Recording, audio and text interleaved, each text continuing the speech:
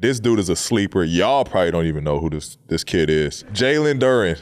Jalen in Detroit, big man, like his game. And I see what I think he will be in the league. I see him as like a baby Dwight Howard, but he's like built like a grown man. We played him, and when you boxing out big men, like you get a feel for how strong they are. I ain't gonna lie, some of them I'm like, oh, I can move him. He light, like little as and then some of them is like, God damn, this dude's strong as and it me up because he's only 19. 19? Bro, I could not move him. I'm like boxing him out. Next thing I know, he in front of me. He didn't swim move me out the way. I remember going to the bench like, yo, this little dude's strong. They got so many big men over there. I just hope they don't stunt that kid's growth because I think he's going to be a big time player.